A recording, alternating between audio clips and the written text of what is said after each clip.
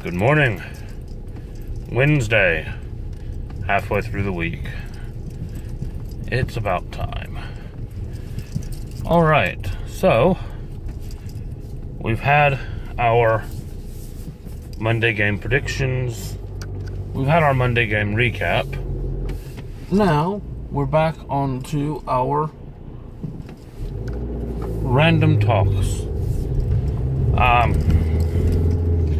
This morning, another topic that was requested by one of my viewers. I know there aren't that many of you yet, but maybe one day there will be, who knows. How much should you lead your players? Now, this has kind of got me thinking a bit because it lends itself to talking about styles of game. Which, in our kind of modern consciousness, almost lends itself towards talking about video games, MMOs especially. So I will use a couple terms that cross over into MMO territory. And the main terms that I'm going to mention here are a sandbox game versus a linear game. And that's kind of the question that you're asking when you ask how much you should lead your players in D&D. And the answer is that both types of games do work if run correctly. It is possible to run a fairly linear, story-driven campaign that doesn't actually give the players that many choices. It can be done. Ambulance.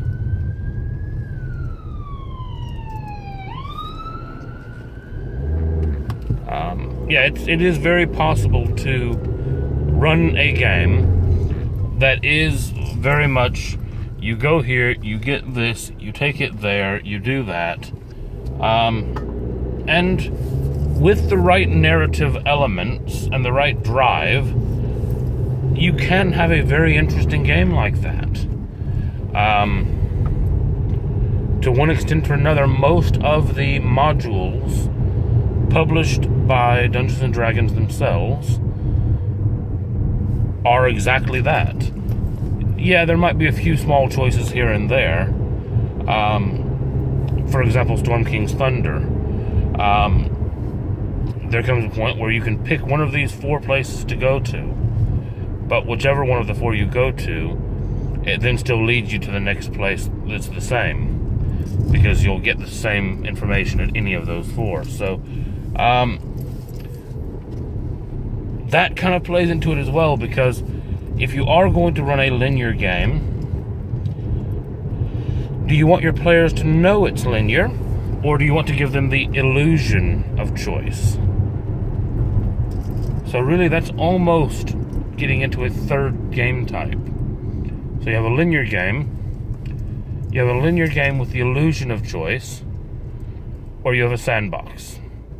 Obviously, a sandbox, what we're referring to, is a game that is open world, and the players go wherever they want, and they kind of set the direction of the game without too much guidance from the GM. Yeah, there might be a quest line to undertake over here, or a different quest line to take over there, or something interesting to look into over in that area. But you present them all of these options, and then they choose which direction they're heading. Now, each of these game types presents different challenges to the DM. I would probably say that most DMs that start running the game start out running linear games. They write a story, and they want the players to play through that story, and they don't really provide that many options for the characters to go off the rails. And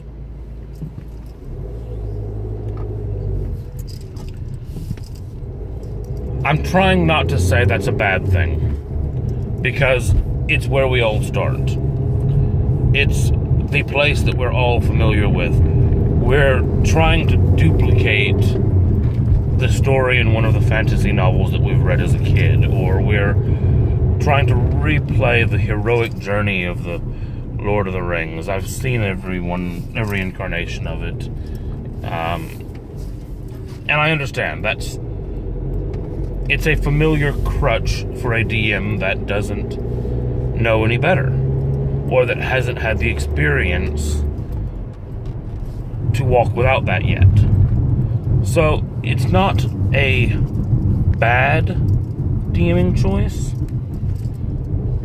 To me, it represents an immature DMing choice. And I don't mean immature as a person, I mean someone who is immature as a DM. Someone who has not had enough time as a DM, has not matured enough as a DM to take the step outside of that comfort zone. Now that type of game is much easier to run. And if you get the story elements right, your characters will still likely enjoy it. Not saying they won't. Especially if you have newer players. Because if you're a newer DM with newer players, they're still in that same phase you are. And it's really cool to just run through that heroic story and kill the bad guys and get the loot and rescue someone at the end and be a hero. It's nice. Until you've run that same scenario 20 times. Then it starts getting boring. The danger that you run into then is not a new DM with new players, but it's a new DM trying to DM for old players. Because at some point, players become jaded of the traditional heroic story. And often you can tell this with the characters that they will start to play. They'll play characters that don't sound like a hero, or players with a tragic flaw that limits their ability to be a hero, even if they want to be one.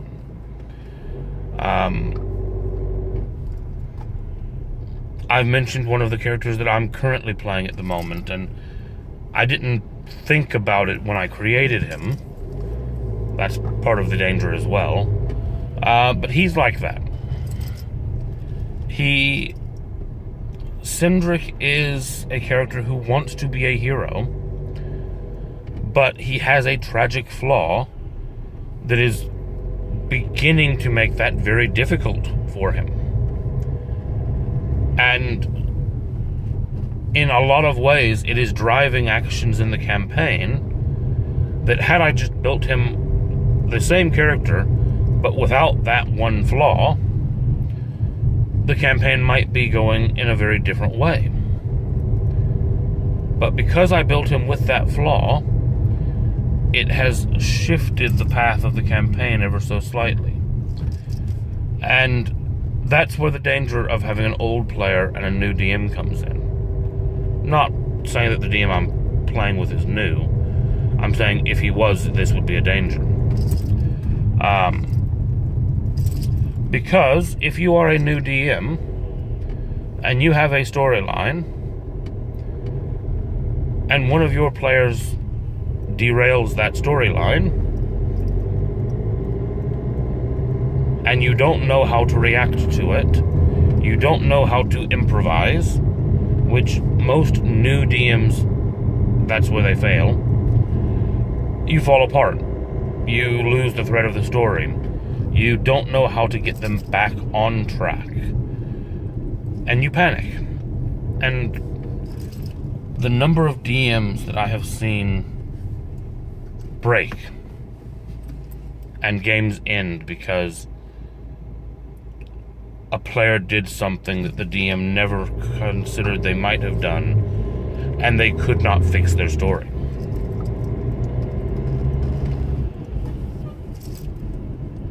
It's unfortunate because it does mean that in the long run it puts some people off DMing and they never really get a chance to grow into it.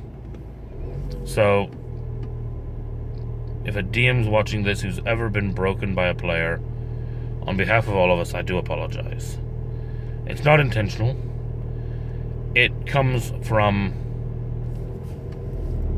a boredom or an apathy that many of us don't even realize we have towards the fact that we have run the traditional story 1,000 times. Maybe not 1,000. Maybe 500. Who knows? But at some point in D&D, and if you haven't reached it yet, if you're sitting there saying, oh no, that's not true, you haven't played long enough yet. You will get there.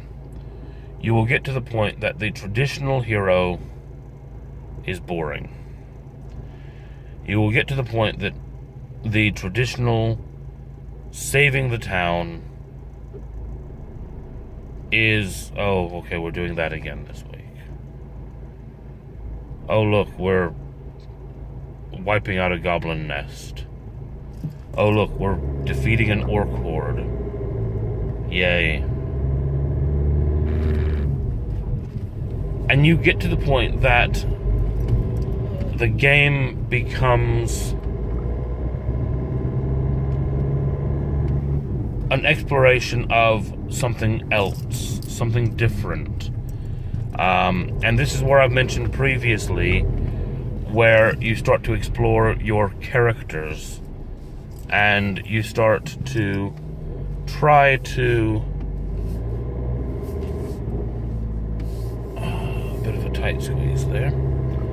You start to try to build characters that the character gives you something to explore. The reason that you start to do that is that you can't guarantee that the DM's campaign will offer you something new. But if you build something into your character, which gives you something new, then you can explore that character even if you're in a campaign that is boring. To you. It may not be boring to others, but it may be to you. It may be that you've seen the campaign before.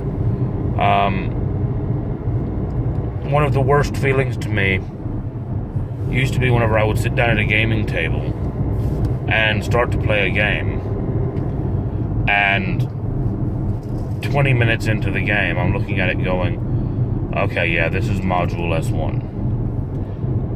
And knowing that I've run that module a dozen times, that I know every twist and turn in the module, and that I'm not going to be surprised by any of the secret doors, and that I know where every trap is. And yeah, in that situation, sometimes it's hard to not take the game off the rails. To not walk up to the mayor of the town, and for this specific instance, if the DM that I was playing in this game with is watching this, I do greatly apologize because I know what I did and it was not right. But in a specific instance, we were playing the Village of Hamlet. I had run the Village of Hamlet however many times, and there's a certain person in the Village of Hamlet that is supposed to give you kind of the key quest that leads you off into the dungeons. And I tried to rob him before he could speak, and when he caught me and tried to stop me, I killed him. Oops. And the DM didn't know what to do. And at that point, we were sat in the village at the tavern, having disposed of the body of his NPC, and he didn't know how to get us to the dungeon. Because the guy that had the clue to the dungeon was buried in the woods. And it was purely and simply because I wanted to change the story. I wanted to get the game to a point that I didn't know what was about to happen. So I purposely went off script.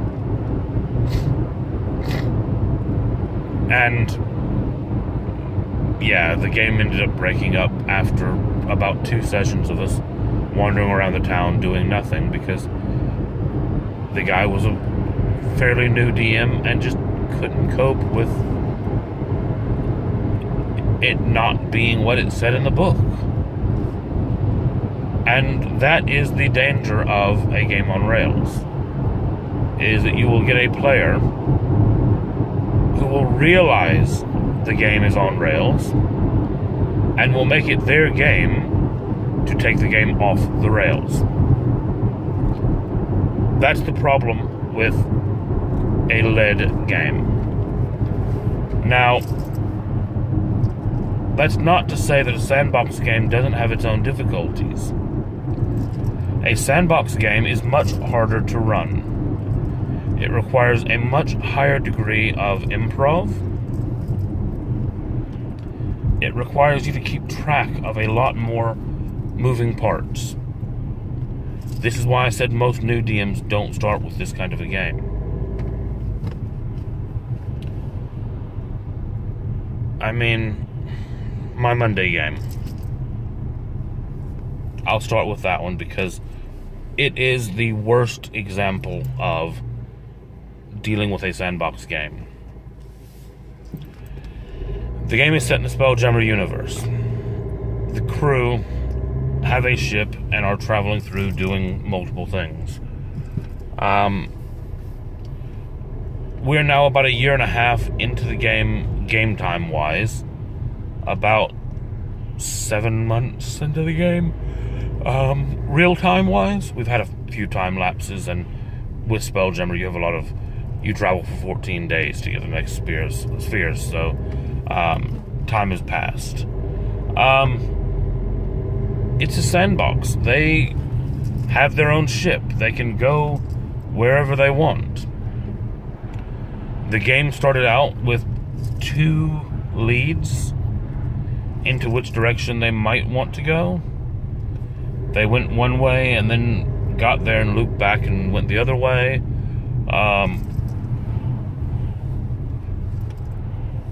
But the thing about it is, wherever they go, I will try to present 2 or 3 storylines.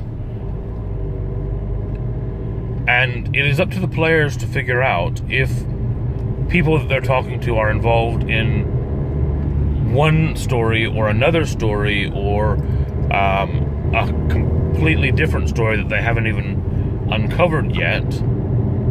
They have to work out who's who, and then they have to figure out which one of those paths they want to take. Now, what this means is that there are a lot of storylines which I've written which will never come to pass. There are NPCs that I've statted that they will never meet because they went a different direction. And in some cases, they've gone directions that I didn't have anything written for. At which point you have to just improvise. You wing it. And it's worse than Spelljammer because they're at the level now where they can actually plane shift and travel between spheres in a moment. And the player can just look at you and say, yeah, I want to go to an uninhabited sphere. And I need to then be able to pull an uninhabited sphere out of my ass. Because I wasn't expecting him to go to an uninhabited sphere this week. I might have a few notes on a few spheres in general. I can browse through them and say, okay, yeah, that one's uninhabited, so we'll go there. But not always. They might list out a set of specifications that you don't have a sphere for. And then you've got to just create one. And the secret there is not to let them know you're creating it. It's to let them think that you had already prepared it in advance. That's where the skill comes in.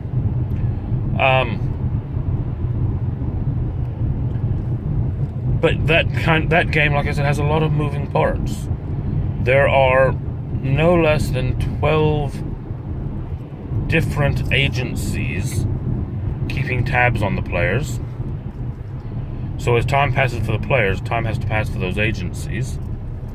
There are at least 6 villains that they've pissed off. Who will, if possible, interfere with their plans. There are numerous NPCs that they've influenced. And I need to keep rolling those NPCs' plans forward as well. Because at some point they might interact again. Oh, excuse me. It's been a long week already. Most of them are long weeks. But yeah, I have to keep rolling those NPC stories.